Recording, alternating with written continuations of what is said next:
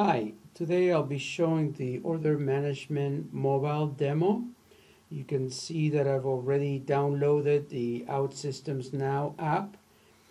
The OutSystems Now app takes a hybrid mobile approach to mobility, so it leverages best of both worlds, native and centralized web application.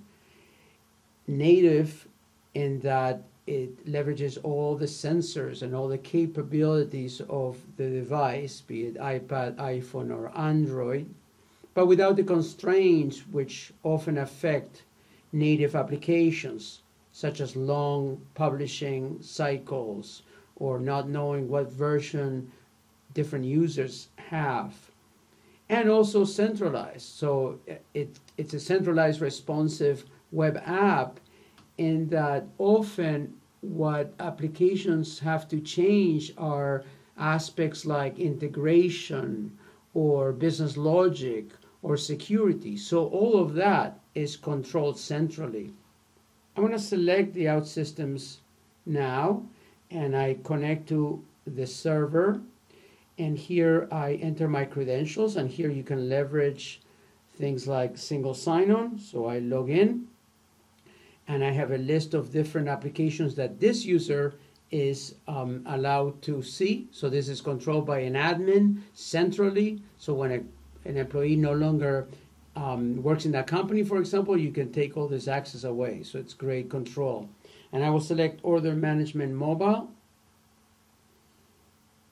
And here I can already show geolocation, one of the sensors that that this application is taking advantage of. So I can see that it has Waltham, that's where I'm located, and I can go look at my work list. I'm a sales rep, so I have a whole bunch of accounts that I need to support, and here I can see all the accounts that I will be working on, and let's just add one or two more, and I'll go back to the dashboard, and so we have 4 different accounts, and I can see that I've added a few more accounts, so I know what my work will be like today. So let's go with EMC here. I'm going to select EMC, and now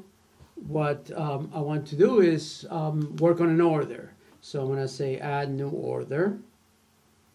It shows me all the stuff that is pertinent to me as a rep and the address of the customer.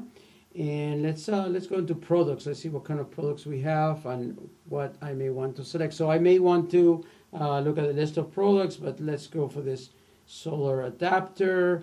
Let's say that's all we want to do here. Now let's say that you want to use a different method.